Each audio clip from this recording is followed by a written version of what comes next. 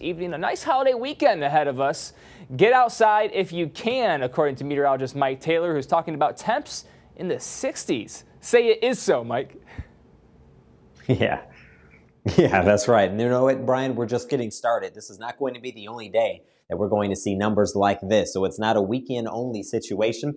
High temperatures so far: 64 in Detroit, 64 in Monroe, Ann Arbor at around 64, and Pontiac at 63, and up towards Lapeer at 62. So the mid to low 60s across the area. We're still at 64. Thanks to these winds from the southwest, pretty breezy to gusty, anywhere from say 15 to 35 miles per hour when you factor in the wind gust. These winds will stay very strong, but after sunset, I'm thinking they're going to calm down some. So we'll call it mostly clear, slightly cool with temperatures in the 50s, but with that wind breeze, it's going to make it feel just a touch cooler. From the 50s down into the upper 30s this time.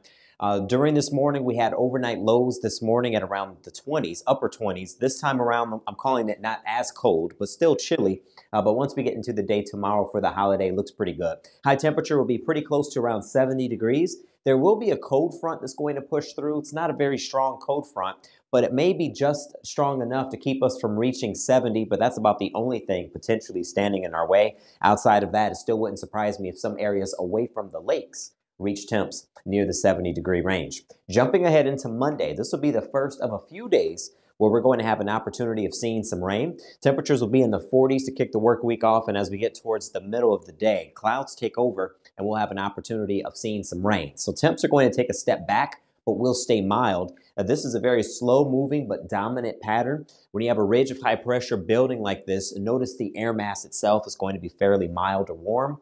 And this will stay with us, but if you look closely, you'll see a hint of blue. That's an area of low pressure, upper level area of low pressure that's also not going to be moving much. That's going to keep us in a constant state of play here for showers and even maybe some thunderstorms. It's still much needed rain. We're trying to dig ourselves out of a moderate drought here in Metro Detroit. This one storm system is going to help us out. And here's why. Multiple chances of seeing some showers and thunderstorms starting as early as Monday, but the chance stays with us all the way until next Saturday. So even though each day will not be a washout, at least that chance is there to help out our lawns during some spring cleaning. All right, Mike, thank you. Well, the